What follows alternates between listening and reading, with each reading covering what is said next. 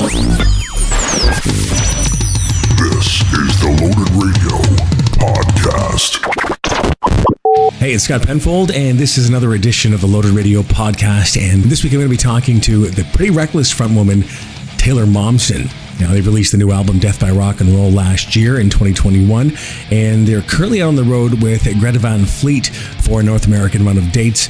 But Thayill going to take some time to join us here on the Loaded Radio Podcast and just talk about what's going on with the Pretty Reckless, what's going on with her, what's going on with Thayill Momsen, and of course the current tour that she's on with GRETA VAN FLEET. Also, in the second portion of the podcast, I'm going to be joined by Loaded Radio's Johnny Rude, who's going to be joining us live from Las Vegas, Nevada, where we will discuss the week that was in hard rock and heavy metal. So if it's happening in hard rock and metal, we'll discuss it, let you know, keep you up to date on everything that's going on. Okay, so by all means, you can stick around for that. After we speak with this woman here, she is the front woman for the band The Pretty Reckless, the new album Death by Rock and Roll, dropping in 2021. She's currently out there supporting the hell out of this album with the band, and right now out on the road there with GRETA VAN FLEET. Joining us from the road, the one and only Thayill Momsen from The Pretty Reckless. Thayill, how are you?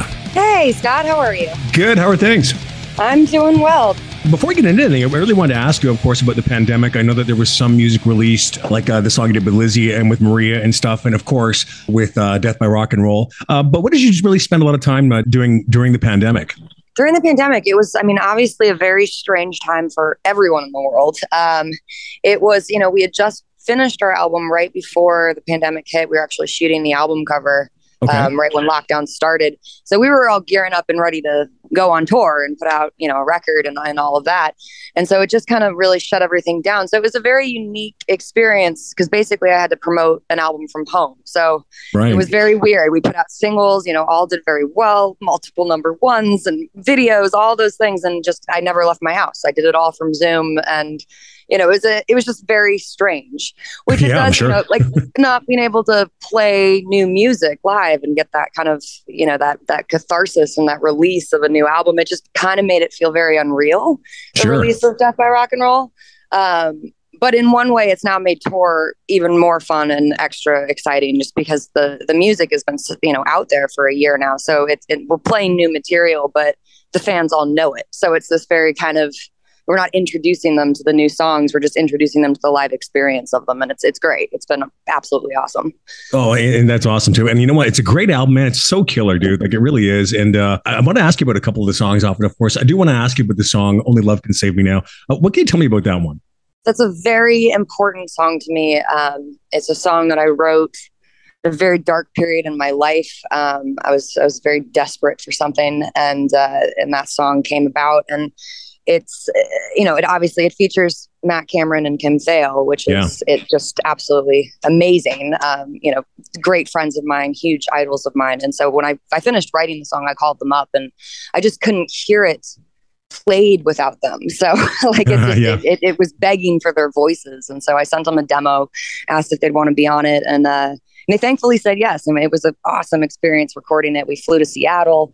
We recorded it at London Bridge Studios, which is where, SOUNDGRDEN made Louder Than Love and Pearl Jam made 10 and Alice in Chains made Dirt. So legendary. Legendary. The studio was so much history, and getting to work there, and not only work there, but then to be there with Matt and Kim was just kind of surreal and mind-blowing, and just one of the greatest experiences of my life. But did the thought cross your mind of possibly having Ben Shepherd involved too? Of course, but that was a very tumultuous time for everyone. We had all gone through a lot of loss and trauma separately and together and all of that. So everyone was kind of in their own world. So it was great that we got, the three of us together, at least. Love Ben though. Yeah. It's pretty cool that you kind of stepped into those shoes of, Chris's shoes for almost kind of a second there. And it really comes off so well, man. It's just so well done. Oh, thank you. I don't ever want to say I'm stepping in Chris's shoes. Like, I never would want to say that, but because that was not my place to say that at all.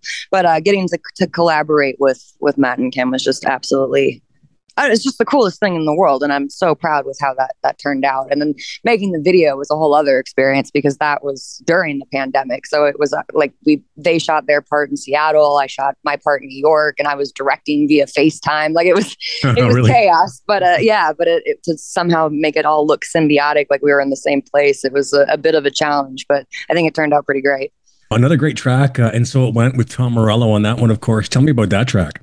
Kind of a similar situation in the sense that I've known Tom for years, but not very well, just kind of in passing. And we really kind of connected at the Chris Cornell I'm the Highway tribute back in 2019, because we were both playing with Soundgarden on the song Loud Love. And so that we really kind of struck up a friendship there, and kind of a similar situation where when I wrote And So It Went, I write all the songs first. I don't write songs with people in mind. It's the song comes, and then if there's someone outside of our core unit that I really think could take the song to its full potential, then I reach out. And when And So It Went came around, just due to the lyrical content and the overall kind of energy of the song, it made a lot of sense to me. I was like, well, Tom's got to come wail a solo on this. So I sent it to him, and he said absolutely. And when we got his tracks back, he sent them to us, and it did exactly what I thought it was going to do. It just exploded into Tom Morello awesomeness.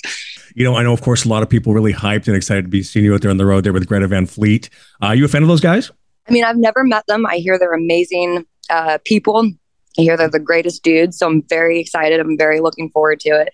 I'm not super familiar with their music, if I'm being honest, but I've also been living in a bubble for the past 5 years. So I'm excited. Just think Zeppelin 1 and you're good. All right. Well, I love Led Zeppelin. So right on. There we go. Now, are you currently working on any new material right now? I know, of course, artists are always working on new stuff. Are you currently putting pen to paper, or, picking up a guitar, sitting at the end of your bed, doing anything new? I am literally sitting on the end of my bed on the bus right now with a guitar in hand. That's awesome. The answer is yes, always. Tour is a bit of a bubble because, you're so focused on the show. And I found that actually writing new music is challenging in the sense that then you have to get on stage and remember the old songs. And when you're in the process of working on something new, it can be a bit distracting sometimes. Sure. But yeah, writing is something that I can never really shut off. So that's something I'm always working on. But generally the real meat of a record, the real meat of the material comes when I'm off the road and I'm kind of just jotting down ideas and things as they come to me while I'm on tour. I did want to bring up the track Mother you did with Lizzie and with Maria, which came out in 2020. A great song, man. How was that experience? It was great. It was, I did my part. I was actually working in the studio in Maine, so I recorded there and sent it off to them, and they put it all together, and I think it turned out really cool. And, Queen, I'm a huge fan, so how can you go wrong with We Will Rock You? There's been some fan interest in possibly you and just Lizzie doing something. Do you think that's something you could do in the future? Oh, first of all, we just finished a tour with Hailstorm. We played our last show with them of this run last night, and I love her so much. I love them so much. They're such good friends of mine, so I would definitely never say never on that. But, it'd have to be the right song, the right moment. Everything, all the pieces would have to fall into place. But absolutely, I love her to death. Now, you personally, Taylor, what are 3 albums that inspires you to pursue your career in music? What are 3 albums that changed your life personally for you? Well, every Beatles record. I can't pick just one, so I'll count that as one record. Right. The Beatles, and kind of the same thing. Every Soundgarden record. I'll go with. I kind of heard them all at the same time. When I fell into Soundgarden, and I fell in love with that because I was a little older, and so they were already out. So Super Unknown, Bad Motive, Finger Alive in Love, and then obviously when King Animal came out, and that was brand new music, and I was so happy. I've never been so happy to have a new Soundgarden album. So it's more bands than just specific records. So Beatles, Soundgarden, and third band, I'll go Pink Floyd. Nice. Wow. Okay. Yeah, Pink Floyd has definitely impacted my life and is currently just all I've been listening to on tour. Have you had the chance to see Roger Waters live? I haven't, and I'm dying to see that show. I've watched all the YouTubes and stuff, and it just looks absolutely you look at that and you just go, well, that's a show. What are we all doing? What are we all doing? Yeah, it's epic. It's an experience. I would die to see that. But I mean, just looking at you though, in some of the live shows you've done and some of the artists you toured with, I mean, Guns N' Roses, but the first time I saw you live was the last date on the tour you did with Guns N' Roses.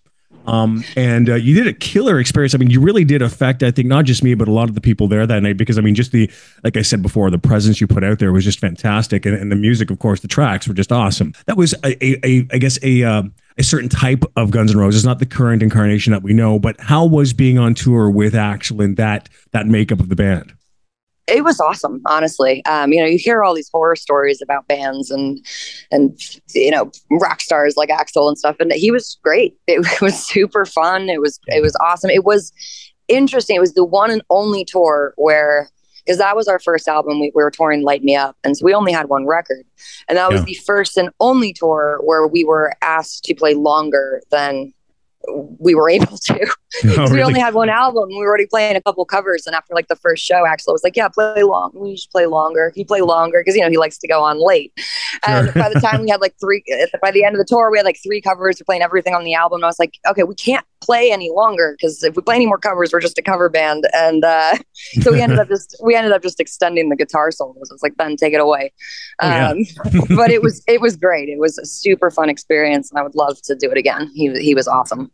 Well, of course, we did talk about Matt and Kim, but being on the road with Soundgarden, what was that experience like? did you get close with the guys then? Is that when you really sort of developed that friendship? Yeah, I did. I got very close with them, and it was, honestly, it's still surreal to me. The whole thing it's such a whirlwind and a roller coaster of emotions to even think about it. But it was, when I got the phone call that we were going to be opening for Soundgarden, it was just the highest of highs I could ever imagine. Like it didn't feel real. It was crazy. And as a dream tour of mine, like my pinnacle bands were the Beatles and Soundgarden. So I just could not wrap my mind around it. And then to get to meet them all and to get to know them as people, like that was, I think, one of the coolest things, is that they were so awesome. They're so awesome as guys, as men, and you always hear horror stories, like don't meet your idols and it can go really bad and they're not what you think. And then it taints the idea. They were everything I thought and more, and still are. And getting to watch them every night was just an honor and a pleasure, and sharing a stage with them was just one of the highlights of my life. Do you remember the last time you spoke to or saw Chris? I do, but that's a long, heavy story that I don't want to get into right now. But yes, I do, of course. Obviously, we've got the tour right now going on with GRETA VAN FLEET. A lot of people, of course, excited to see you guys out there again. But besides that, what is coming up for the Pretty Reckless? What's coming up with you? Like, what are you doing? Lots of stuff. We have another single coming out very soon here, for a song called Got So High, the video and all of that. There's also we have this, I don't really know what I'm allowed to say. I'm not sure when this comes out, but there's another collection of music that we have put together over the past year that I'm very proud of and very excited to share. And that is coming soon as well. So new releases, stay tuned for all of that. And then tour, Canada, and which we're so excited to get back to Canada. It's been way too long. And then some more in the States. And then we're heading over to Europe in October. And, and then the road keeps rolling. It keeps going. You have piqued my interest with saying about the new collection of songs. Obviously, could be a new album, new EPs, or anything you can reveal about that at all? It's hard to explain. It's not like a full new album of original material like that, but it's some covers, it's some alternative versions of songs. It's kind of a compilation album of things that I've been wanting to do for a long time, and thankfully to the pandemic had time to work on. And by the end of the pandemic, I went, we made an album, and I'm very proud of this, and so I'm just excited to share it. And it's kind of a different look inside the Pretty Reckless, a different side of us that you might not have seen before. Very interesting, man. Just really, I wanted to ask you as well, what is your favorite song to perform live? Oh man, that's an impossible question. I know it is. That's why I'm asking it. It changes every single night. It really does. Obviously the new material is we're having a blast with right now because it's new. Yeah, sure. But we've actually been opening our set with a cover of Soundgarden's Loud Love. Oh, that's awesome. That's just been so much fun. Like when we do during the pandemic, we hadn't been on the road for about 5 years. And so coming back out, we were like, what do we do? Where are we? And in rehearsals, we rehearsed for like 6 months. We always started the rehearsals with playing Loud Love for fun because it's awesome. Yeah, and sure. by the end of rehearsals, we went, screw it. Let's play like us. Let's go out there. We've had a lot of bad years. Everyone's had a lot of bad years. We just want to have a good time all the time. Let's go out. It's about us on stage, you know, connecting and playing, and let's start with our warm-up song, which is Loud Love, and then go into everything else. And it's been really awesome. It's been really fun. That's cool. That's such a great song, and just it's really great. And it's also kind of bookends. It makes sense in the era of Death by Rock and Roll, because that was, you know, one of the songs I performed with Soundgarden at the tribute show. It was actually the first thing we recorded when I was learning Loud Love to play that show. We recorded it at the studio, and it was the first thing we recorded without our producer Kato. It's kind of this full circle bookend moment to the album and the cycle. So it actually makes a lot of sense to us to start the set that way. Awesome. Taylor, thanks so much for the time, man. You've been awesome to talk to, and very cool for me as well. So thank you. Oh, awesome. Well, thank you so much, Scott. You asked wonderful questions. And are you coming to a show? I'm going to be there, buddy. Fucking sweet. I will see you soon. Okay, man. Take care. Awesome. Have a good one. You too. All the best. Bye. There she is. That's Taylor Momsen, frontwoman for The Pretty Reckless. And yeah, man, the new album, Death by Rock and Roll. Well, it's still new. It came out in 2021, but it's a pandemic year, though, right? Still a great album, though, nonetheless. And yeah, catch her out there right now with Greta Van Fleet. But my name is Scott Penfold, and we're now going to be joined by Loaded Radio's own Johnny Rude. He's joining us live from Las Vegas, Nevada. And we're going to talk about the week that was in hard rock and metal. Johnny, what's going on, man? How's your microphone? It's nice. Spraying, spanking, cleaning, and so yeah, man, it seems to be working okay. What are you up to? Well, hold on, wait a second. I meant to ask you, what do you think about Tommy Lee showing his junk to the world on his Instagram page? Hey, what do you think of that? Wow, dude. You know, I mean, I guess it was, hey, I'm back. You know, my ribs have healed, and here's my cock. You know, on Instagram again, he set the social media on fire. He broke he broke it, right? He broke the internet, as they say. Yeah, literally with his cock. He broke the internet with his cock. He broke the internet with his cock for a day. Yeah, it's funny. I know his chick. She was a Vine sensation when Vine was very popular back maybe 6-7 years ago. Kind of the first. Brittany Furlan, yeah. She, it was funny. She goes, "Oh my God!" I answered the door, and I said, "We never ordered a horse." Yeah, funny, but all right, yeah. But you know what can I say? It's Tommy Lee. It's you got to do something, right? Like, he's still relevant. You know? I mean, he is 59 years old. I mean, the operative word, 59 years old. Yeah. So, I mean, hey, I mean, if he's still able to do that at 59, fuck, good on. Yeah. Here's the thing. I don't know did you watch that Pam and Tommy? I did. I finally got around to it. I enjoyed it a lot. It's very good. Me too. I thought it was great. I like, the history dynamic of it. There was stuff I didn't know, but you kind of relive that because we lived through it, or I lived through it. Yeah. But it's amazing. And when you think of it, he never gave a shit about that video released to the public. He didn't care. He's a rock star. He wants to show his cock. But poor Pam Anderson. That was this whole thing. You've ruined my career. He did not care. He was glad it was out there, you know? Yeah. I mean, all in all, I mean, he's done some asshole-ish things to some people, you know? Of course. Absolutely. That's just it. It's money, power, ego. That's what it comes down to. When you have all of that, it eschews how you portray things.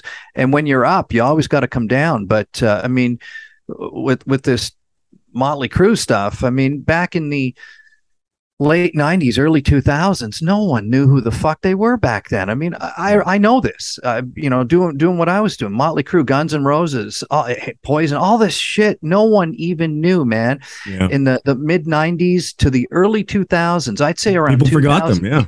Forgotten. Twisted Sister, that music never got played. But around 2010, 11, 12, it started coming back again.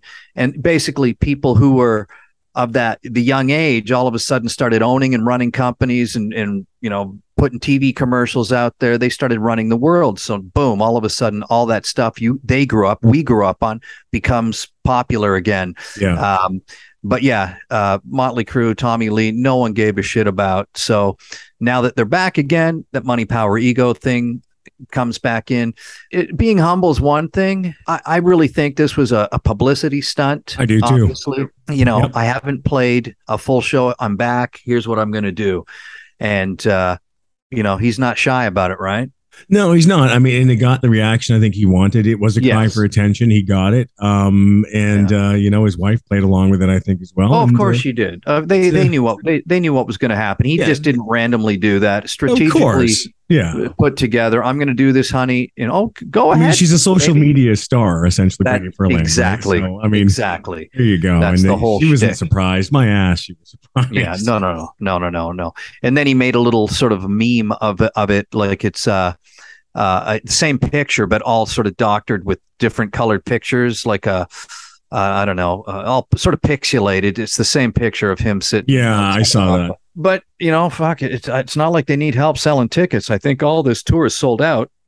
Yeah, I think so. I mean, they're making a ton of bank on it on their reunion tour. Yeah. And it's going to go on, dude. After signing a cessation of touring agreement, like what was it back in 2015? They're back. This is our last tour. Bullshit. It's like that. They rook in to make more money, just like Kiss. I mean, come on. Yeah, Kiss ain't going anywhere. It's funny because Gene Simmons was recently saying that the tour is going to end sometime in 2023. He has no idea where. He's like, they originally planned for the Kiss tour to end in New York, and Gene's like, well, it might. We could keep going past that. I mean, Gene, I don't think wants the fucking tour to end, dude.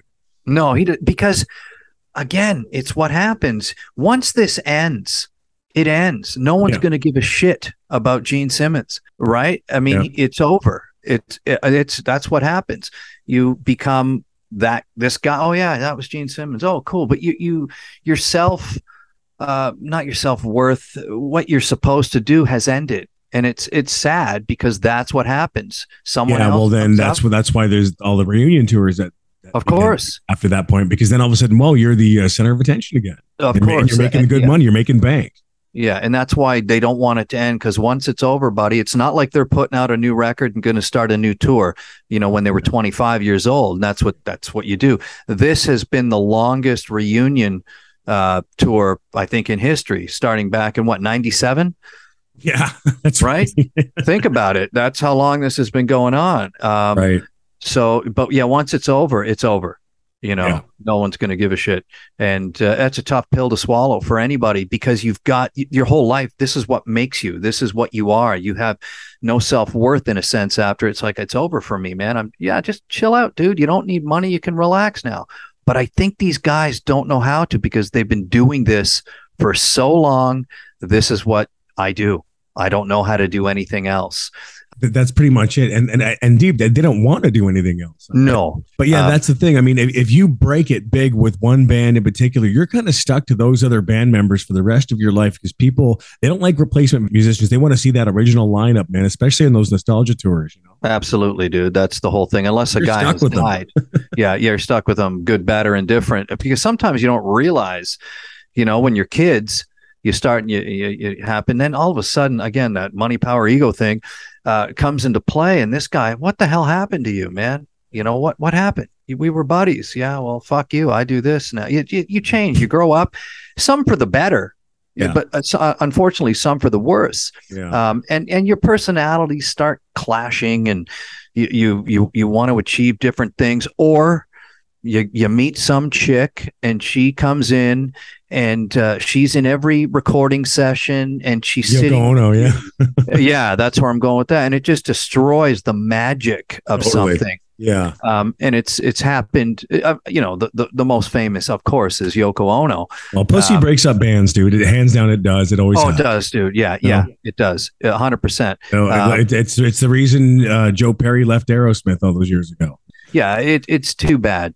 It really is. I mean, and especially when you look back at that era, I mean, dude, there was so many people fucking other people, like whether they were connected with somebody else or not. When a band came in town, I mean, there was some lead singers and guitar players that were getting their dick sucked, you know?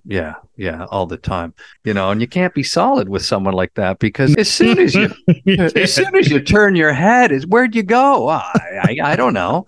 I just met Brett Michaels. That's all. What were you doing? We're just talking. God, yeah. Who? Jerry Cantrell? Oh yeah, Spike from the London Choir. But I mean, it goes on. But that's that. Yeah, that's what happens. Yeah. So, anyways, I'm going to see this Motley Crue. Did you go and see it? Has it been up there? No. It was just here last week, but I have not seen it. I have no desire to really go and see Motley again, or Def Leppard for that matter. Poison, I've seen as well. I've seen all of them, and I don't really need to see them again. The last time I saw Joan Jett, this is maybe 1982 or 3. It was one of those police picnics down at the CNE, the grandstand, but it was the whole field.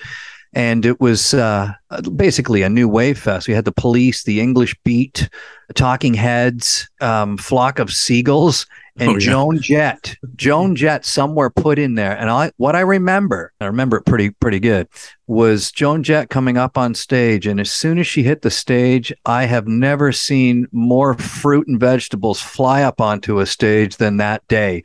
Pelted. Wow. She had that song, I Love Rock and Roll. Yeah. But the problem with this, I said it was a new wave day.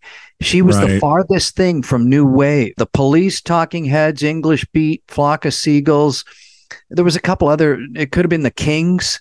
Right. You know, I remember Switching to Glide and all that stuff. That's right. Yeah. All that sort of new wavy stuff. And then you put Joan Jett up there. And I do remember this, right in the middle of a song, she stops playing and a big burly, security guy comes out there and he says, "The next person that throws anything up on this stage, it's canceled." Boom, he gets hit in the head with a rotten tomato and some eggs go hitting him and he runs. Oh, it was amazing. But she did go back out and finish the set, dude. Good for her. You see, that's why I respect Joan Jett, because she's got the fucking nuts to do that, right? Yeah, but it was a misplacement for a new wave day to put Joan Jett up there. And in retrospect, I've got a great story, and I saw that. But that like when they put Justin Timberlake at SARS-stop. Oh, you had Rolling Stones, AC/DC, Rush, and Justin Timberlake. Yeah, I was at that too, and I thought that was, Rush stole the show, AC/DC and the Stones, but it was AC/DC and Rush were amazing, dude. Yeah. They were killed. They had the dryers on stage, doing their laundry. Yeah, they're great, dude. it was crazy. But yeah, Justin Timberlake. Was there someone else on that bill too? The Guess Who were on there. Sash Jordan played. I remember it was an all day thing. It started at I think maybe 5 a.m. and went till like midnight. It was crazy. All right, don't forget to check out loadedradio.com for all your hard rock and metal news as well. The 24-hour radio station as well. You can listen to past podcasts as well. You can get a hold of us there, all that cool stuff. It's a click away on your mobile device, your computer, wherever you are, man. Loadedradio.com. Also, download the Loaded Radio app for all the podcasts as well. The 24-hour radio station there too, and all your hard rock and metal news. Okay, sound good? All right, we're out of here on behalf of everybody at Loaded Radio and loadedradio.com, and as well as Johnny Rude. This is Scott Penfold saying we'll talk to you again next week on an all-new edition of the Loaded Radio podcast. Loaded Radio.